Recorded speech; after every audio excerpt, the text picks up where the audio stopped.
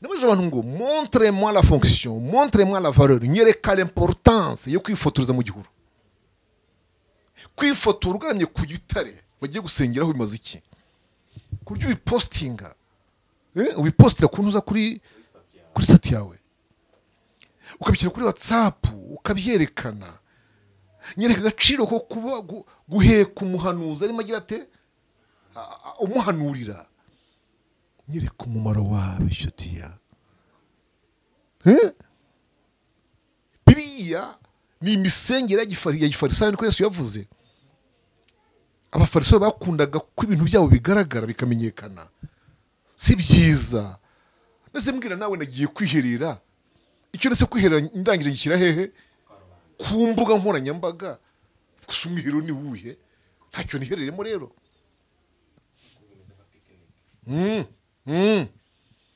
Abantu basenga bikamera nka picnic bakajya kwinezeza ubwabo ni bibi. Ikindi kukwinezeza mureba kuje mahangaha ni kwa kujyana ibintu ku musozi byo kujya no kunywa. Uko abantu bakina n'ijambo Yesu yavuze ariko kandi vraiment abantu bakinisha ibindi. Iyo nese ngo nimuramuka mubikoza abantu bakabibashimira. Ayewe riranyisha iryo jambo ngo ingorano ziba zibaye izo. Zaburi nshya. Pasteur turabashimiye umwanya mwiza muduhaye kugira ngo tuganire. Yifuzaga ko iki kiganiro n'ubundi kiri bugaruke cyane ku nsanganyamatsiko yo gusenga. Nifuje kukubaza ibibazo bikeya. Icyambere kiravuga ngo niki gituma hari amasengesho adasubizwa. Hari amasengesho abantu basenga ntibasubizwe no kubera iki? Dusome ijambo ry'Imana muri Yakobo igice cya 4. Imana nshoboze byose mbisubirisha ijambo ry'Imana bitari ubwenge cyangwa imitekerereze y'umuntu. Yakobo igice cya 4 ndasoma umurongo wa 2. Murararikira ariko ntacyo mubona, murica kandi mugira ishyari ariko ntimushobora kunguka, muratabara mukarwana nyamara ntimuhabwa kuko mudasaba, murasaba ntimuhabwe kuko musaba nabi, mushaka kubyayisha irari ryanyu ribi. Igisubizo kiri muri uyu murongo. Buriya mu gusenga impamvu abantu basenga ntabasubizwe, iya mbere ni ukuba basabye ibidahuye n'ubushake bw'Imana. Icyo ni kimwe. Gusaba ibidahuye n'ubushake bw'Imana. Kuko ijambo ry'Imana rivuga ko Imana itugenera izi bidukwiriye, niyo iduha ibidukwiriye. Icyo nizere ko abaduteze amatwi bacyumvise neza. Gusaba ibinyuranye n'ubushake bw'Imana. Hajya nta mwana uragira. Ufite umwana. Umwana wawe nubwo umukunda cyane. Nubwo umukunda cyane. Ariko umwana wawe hari ibintu agusaba ukabimwima. Ndabikubwira mu ijambo rivuga ngo ibyo ngibyo umwima ni ibyo ubona ko byamugirira nabi. Ntashye ngeze mu rugo ku mufuka wanjye w'ishati cyangwa ikoti hari ikaramu. Mfite abana bakuze, umuto wanjye yiga muri secondaire afite imyaka 15. Umwana muto akifuza iyi karamu. Amaboko yatarabasha gufata, ataragira icyerekezo cyo gufata, ataramenya icyerekezo yaho ikintu afashe. Swati yayibyirwa mu jisho, ubye yayijomba mu zuru, yanayitamira ikagenda ikagera mu hariya hirya mu mihogo. Iyi karamu n'umwana yishaka ayifuza cyane, nyimwimira ko gusa atarashobora kuyikoresha. No ku mufuka hari mu kuyibona ndayihakura ayishyira ahandi. Icyo nkora icyo gihe ni iki? Ndamuhenda nkamubyinirira, kimwe mu bintu yitondera mu kudusubiza, irabanza ikareba niba uyu muntu ikintu asabye agikwiriye. Wabyumvise? Reka mvuge ngo ari mature, ari capable kugikoresha, ntacyo cyo kizamutwarira ubugingo n'umubiri. Mwamadufashe aho matambuki. Jambo rya kabiri, Imana iheraho isubiza icyo kintu yakikuburaho ntigire ikikora. Icyo Petero yise kwizera. Yaravuze ngo musabe mwizeye, ariko umuntu utizera w'imitima ibiri anamuka mu nzira ze zose. Umuntu usaba ntiyizere bibabaza umutima w'Imana. Nanjye ubwanjye abana banjye iyo nagize ungezaho icyifuzo, kandi urabona ndi umuntu wenda byose siko nibasha no kubisubiza, ariko iyo umwana wanjye atabye ikintu ibaza arangira akavuga ati ubuse papa usibye ko mbimubwiye nyine ariko azabikora ahubwo. Bibabaza usabwe. Bivuga ngo Imana ishaka ngo nitusaba tujye gute twizere. Niko na Paulo yandikiye ba Filipi aba Efeso, katwasoma hera tuzo kuhagaruka nyuma. Umva ukuntu yababwiye Abefeso 3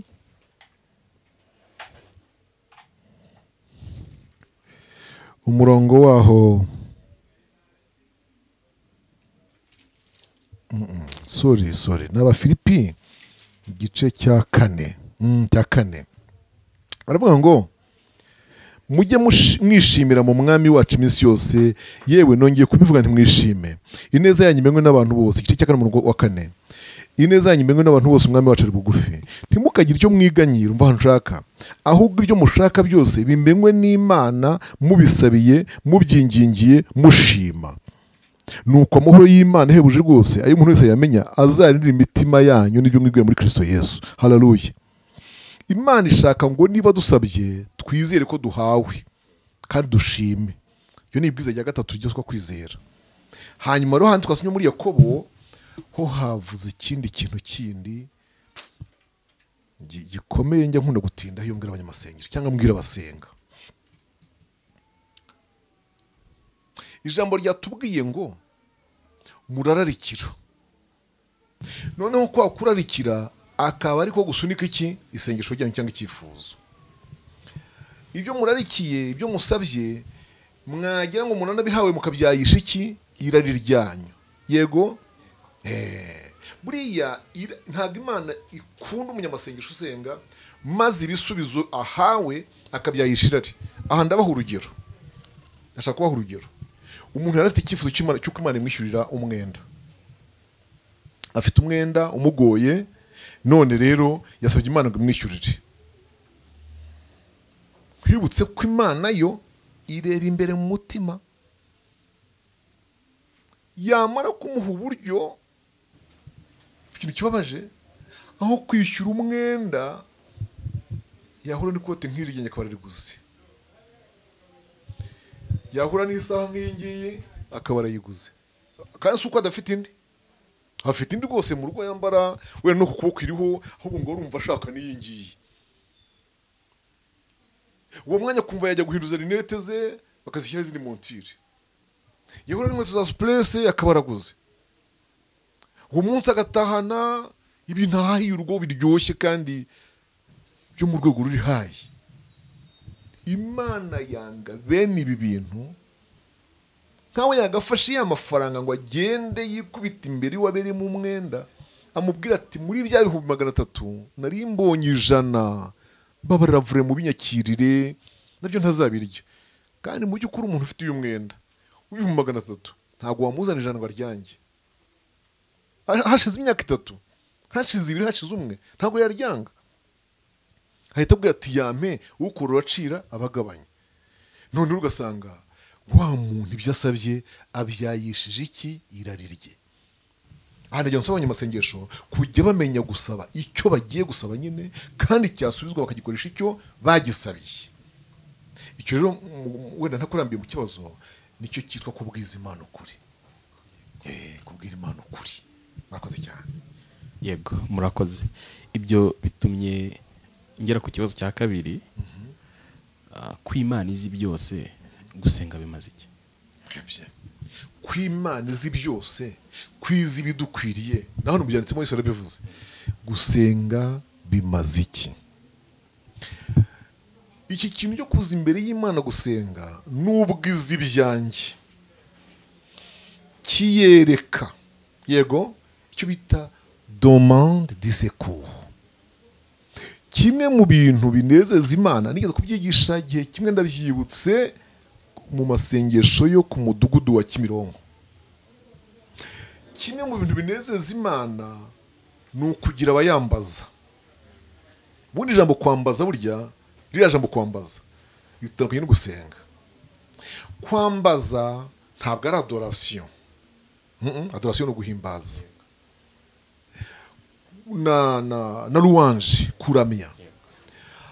Kwambaza byo ni ugusenga with you cry, yego, prière ariko avec les cris, kandi abantu bagasenga batabaza bayitakira. Rero Imana buriya nubwo ibibizi ariko ibishaka no kubona n'abo bantu baza kuyitakira. Niyo mpamvu umukozi w'Imana yavuze ngo niwe Mana yumva ibyisabwa, abantu bose bazaza aho uri. Kanguha urugero, tugira umukuru w'igihugu dukunda cyane, amapare ku ruhande rwanjye ndamukunda cyane. Tugira umukuru w'igihugu witangira igihugu, ukunda igihugu n'abanyarwanda. Siko mumuzi mwebwe? Ariko ibaze, urabizi ko iyo yasuye abaturage akemurira ibibazo, ukagira ubwoba se bamenye bakoraga iki, inzego z'ubutabera zakoraga iki. Ntimujya mubona mwebwe se? Ibyo mvuga ni ibintu biriho, ntabwo ari ibintu bimbi ahangaha. None utekereze His Excellency Paul Kagame ahagurutse wenda asuye ubunyambiriri ubwo ngubwo ni za Kaduha, ni za aho bita mu Gatare, iyo za Gikongoro yose. Noneho yabasura ntihagire abantu baza. Uranyumva Pafire? Ntihagire abantu baza. Wibwira ko nubwo baza, nubwo ubushize iyo baje bamwirizaho nyine ari aho ngaho, abasubiriza ibibazo, bamusakurisha, bamusakuriza, umwe avuga amusubiza icye, uriya nawe atanga icye agikemura gutyo. Ariko se wagira ngo nubwo bamurushya bakamubaza ibibazo byinshi akabisubiza, wenda agataha yanananiwe, ugira ngo azishimira umunsi azajyayo abantu ntibaze? Aha, buriya se wambwira ngo quelle importance yo kubona abantu benshi baza aho Paul Kagame yagiye? Uzi icyo bivuze buriya? Bimushimisha, bimwereka, yego, comment leur cœur se sent, uko imitima y'abantu imwiyumvamo. Icyo cyumva neza? Bimwereka how long abaturage bamufashe bate, bishimiye gute uruzinduko yabazindukiye. Uko niko Imana nayo nubwo izi ibyacu ariko yishimira kubona abantu benshi bayije imbere kuyibwira. Haleluya. Mwese ntabwo muzi ko hari umuririmbyi wabiririmbye, uzwira indirimbo njye numva yararirimbye nko mu ijwi cyangwa mu mwanya w'Imana, à la place de Dieu. Muze mwe nyine twihererane, murayizi? Munsanga ahantu hatari abantu, dore imiruhi irabarembeje, urusaku rurabaruhije. Hepfo hari icya gatatu kivuga ngo murajye mumbwira ibyo mwibwira, ibyo muvuga n'ibyo mukora, mu miruho yanyu munaniwe bimenywa nanjye uzi imigambi yanyu. Urumva ko nubwo Imana ibizi ariko ibishaka ko ngira nte nanjye mbivuga. Kansoze kuri icyo kibazo warumbajije, mbabwira ko iyo Imana isubije ikintu wowe ubwawe waje no gusengera, uha agaciro ibyo bisubizo. haleluya. Ndabyibuka kera hashize imyaka myinshi, wenda mwari mutari bwanavuka rwose, kuko ndibuka rwose ko uwo mugani nawize mu migani y'igifaransa ivuga ngo ce qu'on reçoit sans peine on regarde sans amour. ngo ikintu waboneye ubusa utakiruhiye nta nubwo nagikunda. Nibwira ko rero Imana ikibishaka ibigira ngo ibisubizo byayo iduha ibiduhe twanabisengeye, yego twaje no kubitwarerega tuze kubitwara, noneho tugende natwe tuba abahamya babyo, iryo shimwe ryuzure mu mitima yacu. Imana igumisha cyane. hanyuma ikibazo cya gatatu numva nshaka kukubabaza kiragendana no kuzuzanya kw'impano n'imihamagaro. Izi mpano z'umwuka wera ukuntu zuzuzanya, kuko twakunze kuvuga ko Elisa ari umunyamasengesho mwiza ariko kandi akaba n'umuhanuzi. Izi mpano z'umwuka wera zuzuzanya gute n'imihamagaro? Ntihari ukuntu abantu bashobora no kubyitiranya bikaba bipfuye. Murakoze. Murakoze. Umuntu yumvise kino kibazo yagira ngo utangiye kujya horusije ko yakwibwira nuko nyine nawe witabaye uvuga uti nka buriya ko Elisa yari umunyamasengesho kandi akaba n'umuhanuzi. Impano n'umuhamagaro cyangwa n'imihamagaro, ubundi umuhamagaro reka mbyite kontra, kabyita amasezerano y'akazi. Nagiye mbisobanura ahatandukanye mu nyigisho zitandukanye ko umuhamagaro uri ukubiri, ndetse hari aho ubona bimeze nk'aho ari ugutatu, kuko hari ibyo bita zere ishyaka, vocation abyo vocation na appel. Hari igihe kinini umuntu amara, impamvu urebye batayita itatu ni uko igihe cy'ishyaka ryinshi umuntu aba ari muri vocation, aba arimo wiyumvamo, noneho muri appel aba atangiye kumvirwe rimuha icyerekezo, orientation y'ibyo azakora. Rero mu ijambo rimwe umuhamagaro ni amasezerano umuntu abagiranye n'Imana, kuko urayihamagara, bambira guhamagara ukayitaba, mukagira ibyo muvugana. Nk'ubu rwose mfite ibyo navuganye nayo idikanyaho, mfite ibintu navuganye n'Imana imyaka ibaye myinshi ku buryo ntago njye kuba nkishidikanya.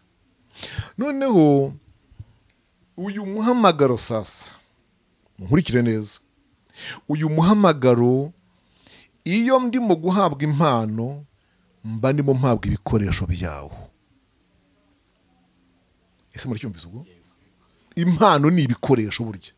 Impano sont les outils, sont les matériaux.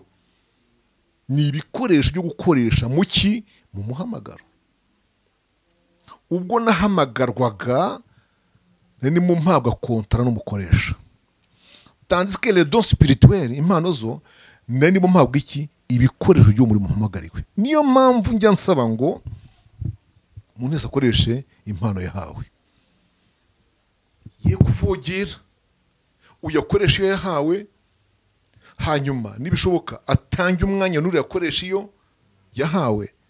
Aha nimba gutanga umwanya sorry byo bita céder la place, ntabwo mba mvuga ngo yigire bamusimbure. Aya sicyo nshatse kuvuga, ahubwo nshatse kuvuga ngo uyu mushumba nakore gishumba, nakora igishumba nicyo mpano ye, yego ni nacyo yahamagariwe, yego. Noneho niba atari umwigisha yemerera abigisha baze bigisha. Uranyuma nshuti yanjye, igihe cyo kumva ubuhanuzi nikigera nacyo yemerere abahanuzi. Reka dusome Abefeso 4:11. Nuko aha bamwe kuba intumwa ze, abandi kuba abahanuzi, abandi kuba ababwiriza butumwa bwiza, n'abandi kuba bungeri n'abigisha, kugira ngo abera batunganizwe rwose gukora umurimo wo kugabura iby'Imana no gukomeza umubiri wa Kristo.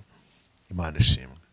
Kugira ngo tugabure iby'Imana kandi dukomeze umubiri wa Kristo, nuko izi mpano zose zikora mu itorero. Yego, ubwo biransaba iki? Biransaba kumenya impano yanjye giye nkayikoresha, noneho niyo ndi gakora icyo Paul gusa yavuze mu Bakorinto bigakorwa muri gahunda. Ariko kugira ngo itorero ry'Imana ryubakwe. Murakoze. nizere ko mubyumvise ko impano ari ibikoresho yego byo gufasha umuhamagaro. Okay. Hanyuma ariko gatoya ngira kandi kanumvuga nibutse abatwumva ko impano buryo nk'ibikoresho idafite aho ihurira n'agakiza. Dufite abantu basigaye bakoresha impano batagikijijwe. Iyo ahangaha iri jambo ryumve cyane n'abanyempano. Iyo umuntu yahawe impano noneho akagenda yiha kuyikoresha ariko atakezwa, akagenda akomeza gukoresha impano ariko atagikijijwe, kubw'inyungu z'Imana yemerera ya mpano igakora. Kubw'inyungu z'Imana, aho murahumvise ra? Yego. Kubw'inyungu z'Imana. Quelquefois, yego, pas chaque fois. Not every time, but sometime. Yego. Imana ishobora kwemerera impano uriya munyempano akagira ite igakora, yego, kubw'inyungu zande z'Imana, ariko ntazabona ubugingo. Nsaba abantu bakoresha impano kwishimira kwezwa, kwishimira kuba abakristo kuruta uko bishimira iki impano z'umwuka bahawe. Murakoze cyane, komeza. Murakoze. Ni irihe tandukaniro ry'amasengesho rusange n'amasengesho y'umwihariko? Très bien. Reka nsome ijambo riri muri Timoteyo, rwandiko rwa kabiri rwa Timoteyo, igice cya 2 umurongo wa 15 wonyine gusa. Ujye ugira umwete wo kwishyira Imana nk'ushimwa, umukozi udakwiriye kugira ipfunwe, ukwiriranye neza ijambo ry'ukuri. Amasengesho ya rusange wabyumvise ameze nk'igiterane. Imana ivugiramo nk'ivugana n'igiterane. Ariko iyo umuntu asenze yiherereye, Imana ivugana nawe nkawe wenyine. Hari urugero numva nabaha. Nimwibuke ko Yesu yajyaga agira umwanya wo kubana n'abigishwa ku musozi, ndetse na rubanda rwose ruteraniye aho ngaho. Ariko muribuka ko inshuro nyinshi abigishwa barekaga rubanda rugataha, rwamara gutaha bakamusigarana, bakamwihererana, bakamubaza ibyo yanze kuvuga cya gihe. Ibyo byatumaga na Yesu nawe bimwe yanze kuvuga cya gihe agakoresha imigani, none hagira ate abivuga yeruye. Kandi ubwo babaga ari bake basigaranye nawe. Noneho nicyo cyaje gutuma noneho bigera naho na Nikodemo musanga wenyine. Ubundi ijambo ryitwa kwihererana na Yesu risobanura njyewe nawe turabo. N'abanyamasengesho babyumvira ko igihe cyose uzaba urimo gusenga uri kumwe n'abandi, babe benshi babe bake, mupfa kuba muri kumwe muri benshi, icyo gihe ntabwo uzaba wihereranye na Yesu. Yego sinyoye ku mwiherero ushobora kuba wa benshi, ariko kwihererana na Yesu kwiza ni jyewe nawe. Amen. Amen.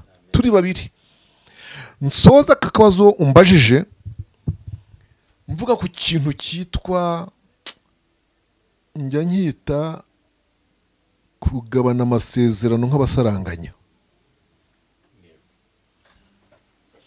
Kintu rwose mva Imana impaye kukivuga. Njya nkita kugabana amasezerano nk'iki nk'abasaranganya.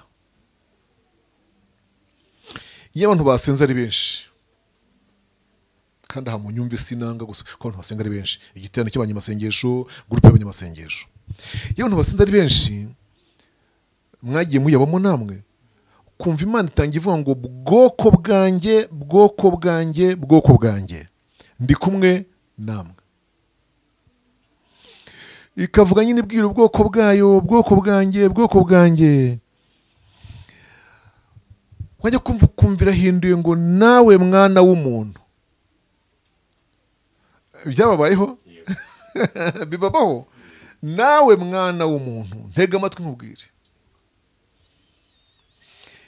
iyo ivuze nawe mwana w'umuntu yahereye kuri bwoko bwanjye, c'est-à-dire que buriya nyine hari irashaka kuvugana n'umuntu umwe kandi muri benshi.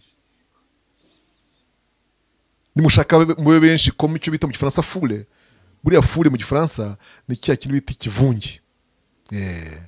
Naho groupe itsinda ryo ni abantu bake, batatu guhera kuri babiri, batatu, bane, batanu. Burya mwa itsinda. Iyo ivuze ngo nawe mwana w'umuntu igiye kuvugana n'umuntu umwe, ndajya nkubwire ngo usibye kuba nk'umuhanuzi yaza akagufata ukuboko akaguhagurutsa akakubwira wenyine, ariko nkubwije ukuri ko natabikora aya magambo ntabura abantu batatu bagenda bayagabana. Umwe yibwira ko ari we, undi yibwira ko ari we, undi yibwira ko ari we. Icyo kintu kikaba kibi kikaba kibi muri iyi nzira, kikaba kibi ku banyamasengesho, kikaba kibi mu bugingo cyo kugenda ugategereza ibintu wita ko ari ibyawe, naho kumbe bitari ibyawe cyagiye byavugwaga.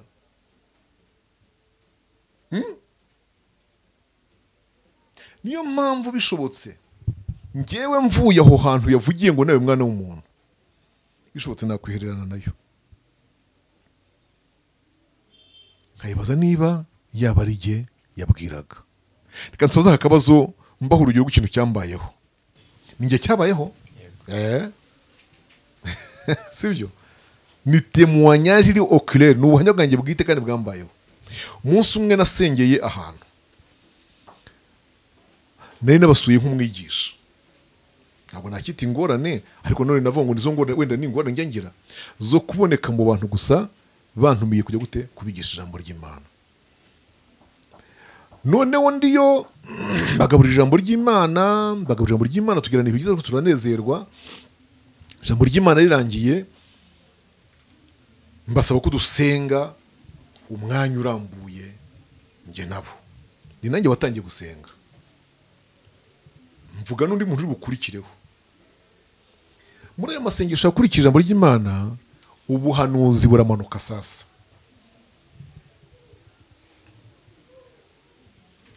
Imana ivuga kuri uriya muntu, ivuga kuri uriya, ivuga kuri uriya. We ntumva ko rwose noneho biri specifique. Rwose pe ragivuze kuri uriya. Ikibi tubwira bien sûr ni uko umuhanuzi nibura apfa kwegera ubwirwa. Icyo mbabwiye mu kanya, kamwegera yamufata ku kirenge, yamupfukama imbere, ariko niba ukabona ko quand même les paroles sont adressées ku muntu runaka. Iragiye irazengurutse, twari ku mikeka. Kandi nanjye nasanga n'abantu bari ku mikeka, ubwo nyine iby'ubunini n'uburebure mbyikuramo. Nanjye nkemera kujya gute, kujya hariya mu nguni nkarambya nk'abandi. Reka ingereho sasa, reka ingereho. Ariko ibi bintu byibutse gute mana, ngo ingereho wa mukozi w'Imana, wa muhanuzi ajya mu mwuka mwinshi, mvuge se ngo reka mvuge gutandukanye n'uwehozemo. Ajya mu mwuka mwinshi, atangira guhurumba hafi aho ashaka nk'urupapuro. Urumva abanyamasengesho tukamiriza amasengesho, tumenya icyo umuntu ashaka. Sinzi umuntu wahise ajya ahantu mu gakaye ke ahita ahurutamo urupapuro cya arumunagira. Yego n'agakaramu. Umukozi w'Imana rero aratangira yandika amandiko. Amandiko se ntiyemewe? Yaremewe. Yemwe abatwumva, amandiko aremewe. Amandiko aremewe muri Bibiliya. Ikiganza cyaranditse ku rusika kwa Berushaza, kandi Daniel agira ati arayasobanura. Rero amandiko aremewe no kuyasobanura biremewe. Aranditse mu mbaraga nyinshi, ariko murankurikiye, aranditse ngo amare kwandika kagapapuro yanditse, arakazingazinga atya, arakantera ati wowe uzanshake. Ntabwo warumbaje icyo kwihera igisobanuro. Yego. Cyangwa umumaro wabyo naho bitandukanye no muri rusange. aha muhite mwumva ko Imana nubwo twasenga muri rusange amasengesho ateguwe n'itorero ni byiza rwose, umushumba agategura abakristo amasengesho, mwarimu ku mudugudu agategura abadiyakoni, yego perezida wakora agategura aya korali, komite ikazasenga aya komite ya korali, bya byiciro byose, uyu butsinda ry'abagore agategura aya babyeyi, vraiment c'est mieux. ariko ibyo byose ntibigakureho kwihererana n'Imana. Haleluya, amen. Nge nayo wowe nayo Mana bamugisha, warakize se urabikora? ayiwe urumva nabihorera nabikoze, navuye aho hantu rwa rupapuro rwanjye ndaruterura ndujyana mu masengesho. Wibaze ko ibyo bintu byabereye, kuhavuga ntacyo bitwaye, byabereye mu majyepfo i Nyamagabe hari Isumba. Umwaka simwibuka igihe kirekire, ariko tekereza ko ayo mandiko Imana yasobanuye ndi mu ishyamba i Nyakarenzo. Nyakarenzo murahumva? Nyakarenzo muri Rusizi. Imana yasobanuye icyo ashaka kumbwira.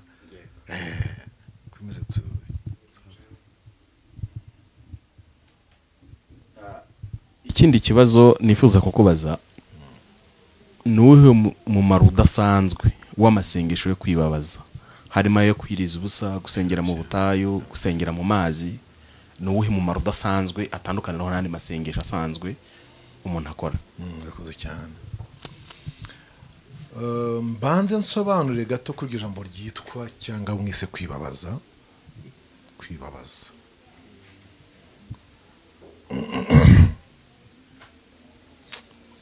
ubundi sinzi niba iyo nyito yitwa kwibabaza abanyamasengesho cyangwa abakristo batwumva bayumva neza.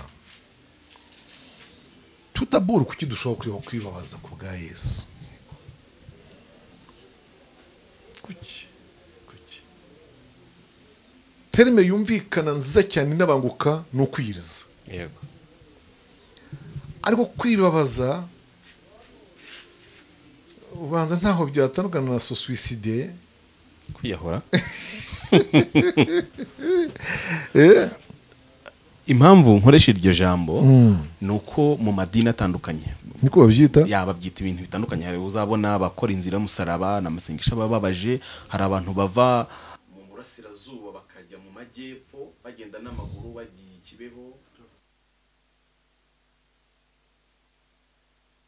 Impamvu twakoresha iryo jambo kwibabaza nuko mu madini atandukanye naho bakoresha imvugo zitandukanye. Nakoresha imvugo isa nk'irusange, kuko bikose niyo umuntu yirije ubusa ariko haba harimo ubwe ibintu yigomwe. Iyo umuntu yemeye kujya mu mazi ari umuntu mukuru wize azi ibintu byose bikoko biba mu mazi, harimo kwitanga. Hari abantu bakora ingendo ndende dukunda kwita ingendo ntagatifu, inzira z'umusaraba n'ibindi bisa gutyo. Bivuze ngo ni amasengesho ariko arimo n'ibintu bibabaza uyu mubiri. Agira uwuhe mumaro udasanzwe uyagereranyije n'amasengesho? Icyambere nuko Yesu ubwe yivugiye ko hari abantu yabwiye abigishwa be bari bagiye gukiza umwana urwaye igicuri ntibyabakundira, ngo babikora kenshi adakira. Hanyuma Yesu aje aramukiza, bamwita ku mwami Yesu, rwose uyu mwana ko twaje kenshi, ko twabikoraga mu izina ryawe, kuki atakize, ukaba ureba uje ukabirangije. Ngo arababwira ngo bene uwo ntavanwaho n'ikindi kiretse gusenga no kwiyiriza ubusa. Uwo mudayimoni ntakorwaho n'ikindi kiretse gusenga no kwiyiriza ubusa. Bivuze iki rero? Amasengesho yo kwiyiriza, ubwo mwakoresha terime yo kwibabaza kandi ngikoreshe amasengesho yo kwiyiriza no kwibabaza. Uko kwibabaza ndabyemera kuko hariho imibabaro umuntu yakwibabaza ngo yerekeye Yesu ko yaje kumushaka. Ibyo byose nuraye ku musozi mu mbeho afite icyumba cyiza n'uburiri bwiza aba yibabaje. Ibyo byose ntabwo yajyanye inzitiramibu, sibyo? Kuko umuntu aramutse yagiye mu butayu nanone nkamusanga yamanitse inzitiramibu, namubaza icyo yahunga icyo ari cyo. Niba ashaka kuryama mu nzitiramibu nasubiriwe. Numva neza. ayo masengesho yose yo kwiriza no kubabaza umubiri ni nko kwereka Yesu ngo ndizinutswe, ni ukwereka Yesu ngo nizinutswe. Nubona uyu mubabaro wanjye ubone gusa ko naje nje, urabyumva, naje nje babara ugira icyo unkorera, gira icyo unkorera rwose. Ariko uyu muntu wagiye yibabaje gutyo nanone yibuke ko agomba kugira umwanya wo gusenga no gutaha akajya mu rugo, kuko ndagira ngo mbwire abanyamasengesho ko nta bisubizo bijya bisanga umuntu aho yagiye gusengera, ahubwo bimusanga iwe. Tugaruke kuri Hana. Nubwo ijwi ryiza yaryumviye ishiro mu rusengero, ariko umwana yamusamiye he? Turi mu rugo. Kubiri tubwira munyamasengesho koko iyirize, zamuka wa musozi koko, na Salomo yarawuzamutse twabibonye, genda wiherere, ariko wibuke gusenga, ubihe igihe runaka kiri limite, utahe, kuko ibisubizo byawe bizagusanga mu rugo. Cyane ko hano urugiye kwiherera, ariko Imana nikumvira ikagusubiza, izasubiza mu rugo. Hari umunyamasengesho umwe ntari buvuge mu izina, wagiye ku musozi gusenga, naratangaye, afata ibitabo, Bibiliya, icy'indirimbo, icy'umugenzi, byose barabanza anyura mu cyumba cy'amasengesho cyariwe mu rugo, abihereza Imana, ayibwira ko aje kwisubiza ibitabo byayo kubera umubabaro ngo yamubabaje. Yari amaze kugira abana benshi kandi bashonje, mu nzara nyinshi no mu bukene bwinshi. Hahaguruka bajya mu ishyamba, abwira Imana ngo aje kugwa imbere yayo, ngo hanyuma amagufwa ye n'inyo ze ngo nayo izabishyingure. Uwo muntu turaziranye, twa tuziranye, mutajya muri ibintu guhimba wenda nasomye ahantu bya kera habayeho. Abayeyo 1 2 3 7, kuko yumva arimo aragenda apfa, arimo aragenda apfa rwose, akurikije inzara yavanye mu rugo, niyo amaranye aho ngaho iminsi, yumva arimo aragenda apfa. Ayibwira tumva, oya nyine ubwo inyo zanjye n'amagufwa yanjye bizaguhesha icyubahiro hano, niyo wumva aribyo ashaka. Nta kindi cyifuzo yerekaga icyifuzo cyitwa inzara gusa mu rugo, barameze nabi cyane. None Imana iragenda ikora ku mutima w'umuntu, haleluya, afata hirikisi ye, izi twita lonshasi. Iyo tuvuze lonshasi, aba ari hirikisi idafite kabine ebyiri, double kabine, ahubwo shasi yose igize gute, ari ndende na kabine simple.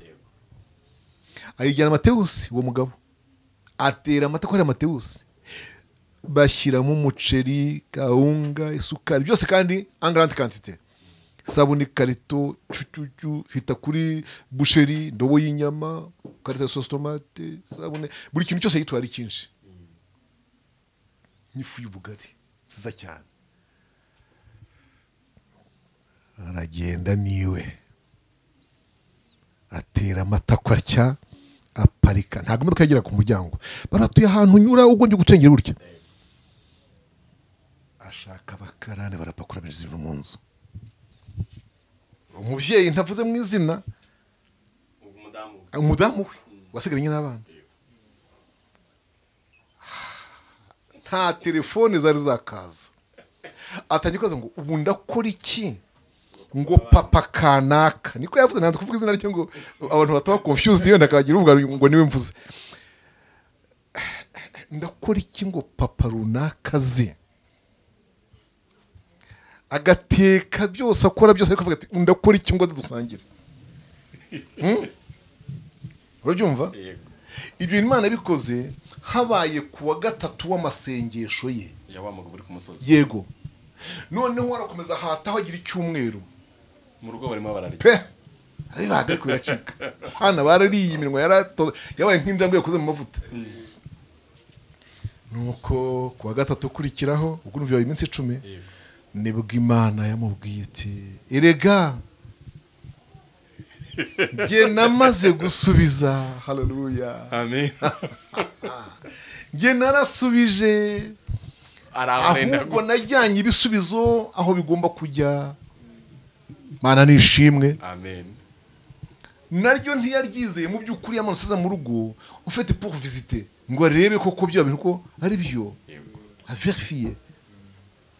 Yahingutse mu rugo muri ya masaha banamaze kurya, bamusanga n'intoki zahindanye, ntabiko bagiraga intoki n'umunwa byahindanye kubera amavuta. Bana bararya biracika, ibintu bize neza cyane. Urumva bamaze icyumweru cyose baranatangiye kubyibuha. We yarumiye ku musozi kandi aracyabwira Imana amagambo akomeye. Nicyo kintu kiruhije cy'umuntu utinda imbere y'Imana ruguririya ntajye kureba ibisubizo byaziye. Aracyabwira Imana amagambo ya demande mu gihe mu rugo ibibazo byabaye résolu. Yesu adufashe bene data. Wumvise ko mu by'ukuri gusenga no kwibabaza ubikora wese niyigirize niyibabaze ariko anatahe, sibyo? Ikijambo ry'Imana ritwereka ritubwira ritubuza kugaragaza uwo mubabaro. Dore reba ukuntu avuga, reba ukuntu avuga. Ndetse barabaza bati mbese igituma twiyiriza usa n'ubyiteho niki? Niki gituma twibabaza ukabyirengagiza? Uyu murongo nawe ushatse ngo wumve ko kwibabaza hano muri babirimo si ibintu bimbi hano rwose. Niki gituma twibabaza ukabyirengagiza? Igisubizo cy'Uwiteka noneho mbiterwa nuko ku munsi wanyu wo kwiyiriza ubusa muba mubonye uko mwinezeza ubwanyu mukagirira nabi abakozi banyu bose. Dore icyo mwiyiririza ubusa ni ugutongana no kujya impaka no gukubitana ibipfunsi by'abanyarugomo. Ariko aya magambo arakomeye. Kuri ubu ntimukiyiriza ubusa nk'uko bikwiriye, byatuma ijwi ryanyu ryumvikana mu ijuru. Kugira ngo kwiyiriza ubusa nshima kumeze gutyo, mbese ni umunsi umuntu yibabarizamo akubika umutwe, ni umunsi umuntu yibabarizamo akubika umutwe nk'umuberanya, akisasira ibigunira, akaryama mu ivu. Ibyo nibyo mwita kwiyiriza ubusa n'umunsi Uwiteka yishimira? No. Ndashaka gusobanurira amagambo kugira ngo ntatwumvise bayakurikiye neza. Icyambere, ntabwo Imana ishaka ko kwibabaza kwanjye no kwiza ubusa kwanjye abantu babimenya. Shaka ko bimenywa nanjye, birumvikana n'umudamu wanjye, birumvikana wenda n'abana mu rugo, kugira ngo nibambura ku meza batazatekereza ikindi. Ariko ntibikwiye ko amatangazo, my dear. Ubwo bino abantu asiga bajya ku musozi agahita afata selfie agashyira kuri status. Biriya nabyangaga kubi ari nanze kandi mumbabarire mu nyumvire neza bidatanga. Kubyanga biba bitewe n'ifu mfite umurimo w'Imana. Ngengirira ifu umurimo w'Imana, ngira ishyaka ry'umurimo w'Imana cyane. Rero nanga umuntu wangiza ibintu byari byiza akabyangiza mbireba. Gose ndabizi ko abantu binjiye mu nyigisho nigishije muri rya minsi. Ibyo nabivuzeho nkugura abantu. Nuko mugura abantu bamwe bakabinyangira, ariko ntabwo byatuma ntavuga ukuri kwijambo ry'Imana. Nzajya mugura abantu binyangire ariko navugishije ukuri. Nabaje abantu ngo montrez-moi la fonction, montrez-moi la valeur, nyereka l'importance yo kwifotoreza mu gihuru. Kwifotora ugaramye ku gitare bagiye gusengeraho bimaze iki? Kuryo ubipostinga, ubipostira kuntuza kuri site yawe, ukabishyira kuri WhatsApp ukabyerekana. Nyereka agaciro ko kuba guheka umuhanuzi arimo agira ate umuhanurira. Nyereka umumaro wawe inshuti ya. Biriya ni imisengere ya gifarisayo niko Yesu yavuze. Abafarisayo bakundaga ko ibintu byabo bigaragara bikamenyekana. Si byiza. Nese mbwira nawe nagiye kwiherera. Icyo nese kwiherera ndangije gishyira hehe? Ku mbuga nkoranyambaga. Gusa umwihero ni wuhe? Ntacyo nihereremo rero. noneho niba ndi no mu rugo sasa nkaba niyirije ubusa uzwo kwiriza ubusa bishobora kugira ibintu bitatu bikora ku muntu. Bishobora kuzana icyo bita mu gifaransa sécheresse, mu kinyarwanda ni umwuma. Sécheresse rero igera ubwo itoroka iva imbere ikajya n'inyuma, iminwa ikuma igashishuka. Kiriya si cyiza ko umunyamasengesho yuma iminwa kugeza ubwo ntose babibona. Niyo mpamvu hano handitse ngo ahubwo jya ahantu woge mu maso wisige n'amavuta. Niko hano hanze muri kino gice. Wituma bigaragara byimenyekana. Icya kabiri bitera ni anémie. Ubwo urumva anémie ni manque du sang, problème sanguine. Icya gatatu na vertige, iseru nakagira isereri, amaso akameneka. Ndaje mbagure ko ibintu bitatu ko mbibabwiye byose ntabwo byemeye ko umunyamasengesho bimubaho arimo yibabaza kandi ngo bigaragare. Niyo mpamvu umunyamasengesho ufite amasengesho y'iminsi myinshi, mu myaka 41 maze mu gakiza no muri iyi nzira ndwana intambara zitandukanye, nasenze ay'umwe. Wumva ukuntu natangiye nsenga ay'ibiri, nsenga ay'itatu, nasenza ay'irindwi, nasenza ya 21, nasenza ya 30. Iyo minsi yose narayisenze. Mumbabare ko none mbivuze ndimo ndahamya ni ubuhanya ngumfasha abantu. Ariko muri ayo masengesho y'iminsi myinshi yose nasenze mpereye kuri 1, 2, 3, 7, 10, 21, yego 30, yego, nirindaga ko hari umuntu wabimenya andebye amon apparence, yego, kuko niko ijambo ry'Imana rivuga. Icya mbere simbitangaze, ariko ntagiye nugira ate nubimbonamo, uko ari abantu bakina n'ijambo Yesu yavuze. Ariko kandi vraiment abantu bakinisha ibindi. Iyo nese vuga ngo nimuramuka mubikoza abantu bakabibashimira, ayewe riranyisha iryo jambo ngo ingorano ziba zibaye izo.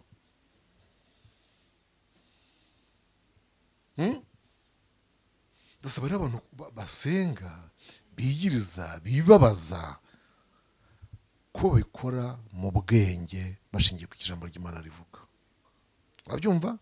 Basenge bibaza ku ijambo ry'Imana nabyemera hano, ariko bibuka yuko hano havuze ngo none se mwibwira ko kwizuza nshima ari biriya. Reka da, ngo icya mbere muba mubonye uko mwinezeza ubwanyu.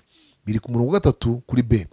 Mbiterwa nuko ku munsi wanyu wo kwiza ubusa muba mubonye uko mwinezeza ubwanyu. Ndashaka kuvuga ahantu gatoya. Abantu basenga bikamera nka picnic bakajya kwinezeza ubwabo ni bibi. Ikindi ku kwinezeza mureba kuje mahangaha ni kwa kujyana ibintu ku musozi byo kujya no kunywa. Hari umunsi umwe nagiye Kanyarira, ku Mana yanjye, ubwo Imana ishimye ko mbivuga uyu munsi wenda kuko niho mbivuze bwa mbere. Usenze ko ngo muhazi ariko kutamenya si icyaha ni muhumure.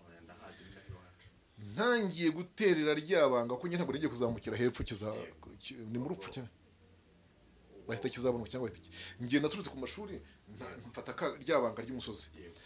Ariko natungwe no gusanga ya mavide ya jus de pomme, amasashi ya mandazi, buriya bupapuro bashira kuri keke. Tu vois ça? Imbuto, yego, imbuto z'amoko atandukanye z'amatunda ni maronji byose. Aha abantu banyumve neza, sindimo kubuza umuntu uzamara iminsi kujya no tuntu twamuramira, yego, ariko no kubisiga y'umusozi wuzuye uwo mwanda nukwereka abantu ko mwahaje kandi ko mwahatinze. Ufasha akantu nagafatire kandi bibibanga rye. Iyo cupa ryamaze n'ibishoka aritahanira zajugunywe rijyanwa aho rigomba kujyanwa. Wabyumvise? Ya vide ya jus de pomme rya cupa arijyana aho rigomba kujya. Ibyo bishwa byose by'amacunga by'imineke byose bari bahantu babijugunya ku buryo ugiyeyo atavuga ati ko ahantu abantu se baraje kuharira. Kwibutse ko izo mbuto umuntu arimo gufatira ku musozi ashobora kuba yari mu rugo atazifata. Fast. Cya kabiri, ashobora kuba ari umugabo uzijyana kuzifatirayo mu rugo abana batajya babona imbuto. Icyo murakibona mute? Murakibona mute? Niba abana banjye batajya babona imbuto aribo bakizikeneye, sibyo? D'une façon nutritionnelle nibo bagikeneye iki? Imbuto. None mbwira ukuntu mfata mbarare nkayuza imbuto z'amoko yose nkazizamukana akanyarira. Nta gukira ngo kuri mwe ahangaha. Umva ikindi hano Uwiteka yavuze, mukagirira nabi abakozi banyu. Iyo amasengesho y'iminsi myinshi yasenzwe, usanga umukozi ari ku rutoto, umukozi wo mu rugo. Maze rero wa mukobwa we naraguteguje, nabwo ko tuzasoza kwa gatandatu nimugoroba, sibyo? Twitegura iki? Materaniro mu gitondo. Wa mukobwa we mbona ntuntesha umutwe, ntumenera iki? Amavuta. Oh my goodness. Amavuta atameneka. Iyi langage ikwiye gukorwa kubikoreshwa n'umunyamasengesho maze karindwi imbere y'Imana. Kuko mu by'ukuri ugasanga umukozi nyine yagowe, nguwo arasekura isombe, nguwo aratogosa boyiro, nguwo arakora amaseduwane, unyumvire? Yego? Akantu k'agatogo hari agatoki koroshye, si ubundi ibintu byose bari bubirye. Buriya uzi ko hari abantu biyakira nabi basoje amasengesho bakaba bakwitera le problème digestive, bakitera indwara. Ni gute umuntu arangiza amasengesho uyu munsi akanywa boyiro, akarya isombe, akanywa potaje, akarya amafiriti yamaye yindase? Aho icyo bivuze, umukozi yahagorewe, mukagira n'abakozi banyu bose, umukozi yahagorewe, nawe yabayemo wenyine.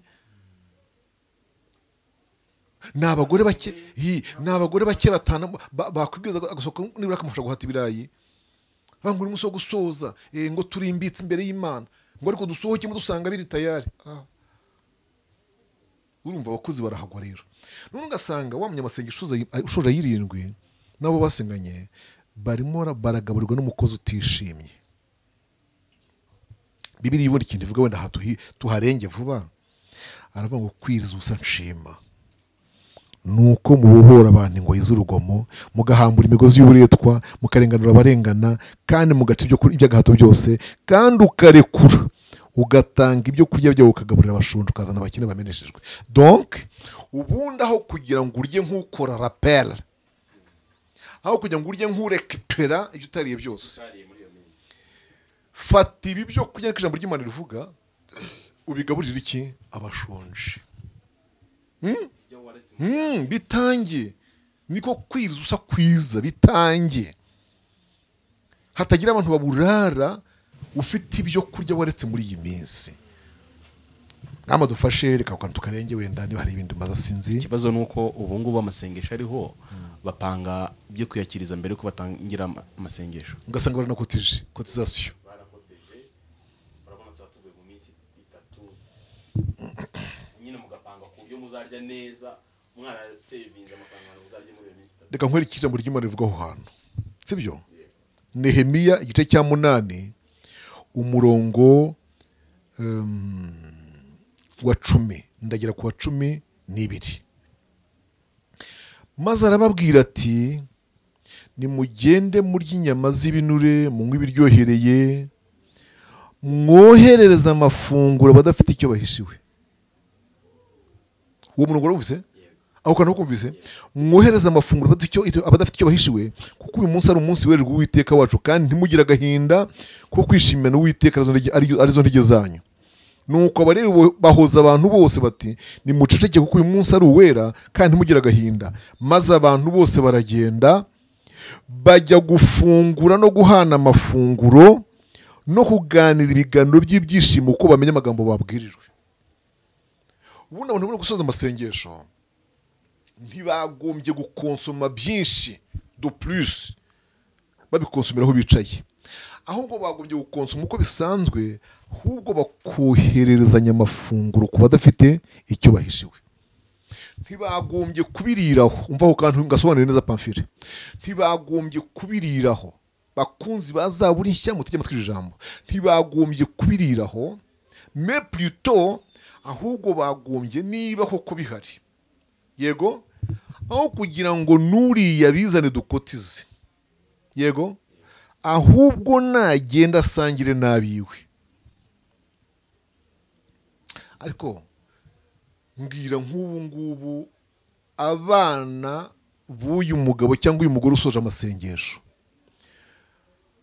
baje, reka nkoresha ijambo mu by'ukuri rikomeye kandi babaje ryitwa gushukura, baje gushukura cyangwa guhagarara aho abantu barangije amasengesho, yego, bagasanga dufite inyama zitogosheje n'izindi zahiriye mu mavuta gusa, dufite imbuto z'amoko yose, mu rugo iwabo ntacyo se yahatanze kingana gityo. Ayo masengesho yagira isura imeze gute? Umugore se erega umenye ko dushobora gusenga amasengesho yacu nka groupe tukiyakira, tugategura tukiyakira, tugakotiza, ariko umugore wawe atazaza, witwa ko yasigaranye n'abana mu rugo, asigaye ku bana, asigaye ku rugo. Tutumajini mu gihe ahingutse hagasanga ku meza bimeze nk'aho hari reception yabereye aho ngaho, serivisi runaka, ibisururi bitandukanye, ibiryo bitandukanye, uratekereza uburyo yababara. Naho kumba abana banjye n'umudamu wanjye bo nta kintu bafite. Niyo mpamvu ntavuze ngo mwoherereza amafunguro. Urumva kohereza no kusendinga, si ukubisangira aha ngaha, ahubwo ni ukubyohereza kugira ngo uyu muntu twasenganye nawe ajye kwishimana n'abo mu rugo.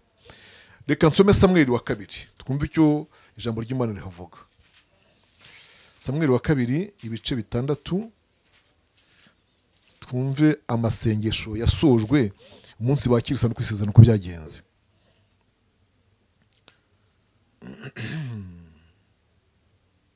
Ni umunsi binjiza gisano kwisezerano, ni igice cya 6.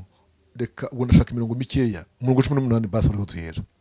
Dawidi amaze gutamba igitambo cyoswa n'ibitambo byishimwe yuko wari amahoro, asabira abantu bose umugisha mu izina ry'Uwiteka nyir'ingabo, maze agaburira abantu bose. Wabyumvise? B'umutwe wose wa Isiraheli, abagabo n'abagore, umuntu wese amuha, urumva habayeho kubagaburira. Umuntu wese amuha n'irobe ry'iki ry'umutsima n'umugabane w'inyama n'umubumbe w'inzabibu zumye, hanyuma abantu bose barataha, umuntu wese agiwe. Dawidi nawe asubirayo gusabira abiwe umugisha. Wabyumvise? Icyo gihe urumva hari ibyo yatahanye. Ibi rero Dawidi yarabahaye byari byo gutahana.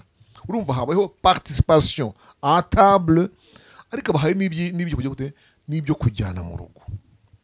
Niba abanyamasengesho bari mu gusoza amasengesho y'iminsi myinshi, ikibatagishoboye, wabyumvise, nibahitemo kimwe. Swati gusangira niba bireke, buri muntu agiye gute, agira icyo atahana iwe. Wabyumvise? Noneho umuntu asangira umuryango we, ariko si byiza rwose ko tunezerwa ahantu hamwe hari abababaye inyuma yacu. Yesu abafashe. Tugana ku musozo, ibi binteye kwibaza ikindi kibazo. Nta hantu hamwe ndabibona mu itorero mu myaka yose maze, nta hantu ndabibona icyo bikora. Hari andi madini ku ruhande abikora, barangije igihe cyabo cy'amasengesho yagenwe n'idini, baratumirana abadafite uko bafite bakajyana hano bakabaha. Ni ibintu biriho bizwi hano mu Rwanda. Ubona ari nk'iyo mpamvu yatumye mu itorero ryacu by'umwihariko bitajya bikorwa. Abazungu bagira Boxing Day, umunsi ukurikira Noheli, bagaha abakene kuko bateganya ko batabahaye, ariko sindabibona.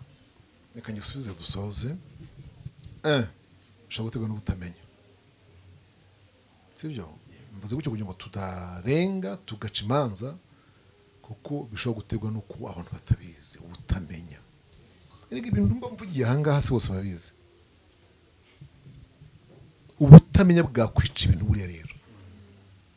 Icyo kandi sindenga hirya y'aho ngaho. Icya kabiri ni uko baba babizi bakabura urukundo. Erega bene data, mumenye ko hari akantu kari ku muteguro wanjye hano katavuzwe uyu munsi. Nakwereke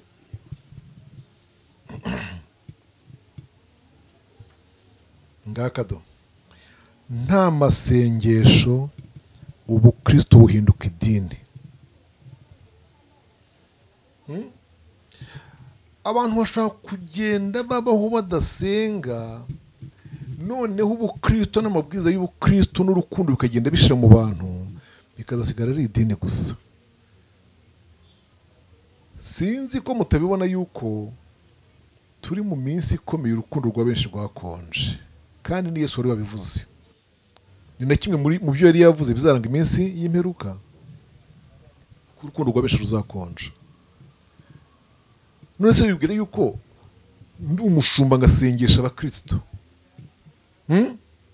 abasengesha y'icyumweru ntitujya tuyategura ku midugudu aho tuyobora? None si yo turangije ari amasengesho y'iminsi 5, abapfakazi bari aho barahoroteyemo. Yego ngenda bizi neza ko nintaha iwanjye bimeze neza, ndahasanga inshyushyu, ndahasanga igikoma kivangiye cyazamvange zose, ndahasanga ubundi buriya ahari urukundo twebwe bishoboye abafite uburyo, yego parmi nous among us, hagombye kureba ngo ariko mwene bene data mufite ubushobozi, mufite uburyo, murabyemeje pe mama kadogo atahiraho. Ibyo kandi ntabwo bikora nk'inama mbwirwaruhame. Reka da ubashyira ku rutonde iyo umuyobozi w'ubwenge, bashyira ku rutonde kandi ndabashaka hanze. Yego si icyo gusa, itumanaho ryarabyoroheje. Ushobora gushyira ka message kuri WhatsApp ukabandikira, cyane ko babandi twenda gufasha bo nta WhatsApp baba bariho ngo amabanga barayamenye. Nese WhatsApp bayiho gute? Batunze touch se? Nta biryo nose ufite ibiryo batunga touch. Noneho tugateranira hamwe tugatekereza ko twe tugiye gutaha twiyakira, ko abagore baduteguriye, ko abakozi bo mu rugo baduteguriye, ko twasize ration. Yemwe kuko murabyemeye, mama kadogo, nyiramfa bakuze, mama kabwa, mama gakobwa bagiye gutahira aho ngaho, inzara bayivana aho ngaho, bagende bayura, baze kurara bayura. Please, icyo ni igikorwa cy'urukundo. Icyo gikorwa na wa mutima ukiri mwiki urukundo. Ubwo raho rutari nakora iki? Zibyo gusenga Imana ibahe umugisha bafashe. Bakunzi ba Zaburi nshya, turabashimiye ku mwanya mwafashe mugakurikira iki kiganiro. Hari ibibazo tutabashe kumubaza, mwebwe mushaka kumwibariza, twagira ngo tumusabe atange nimero ya telefone, ufite ibyo ashaka kumubaza azamubaze.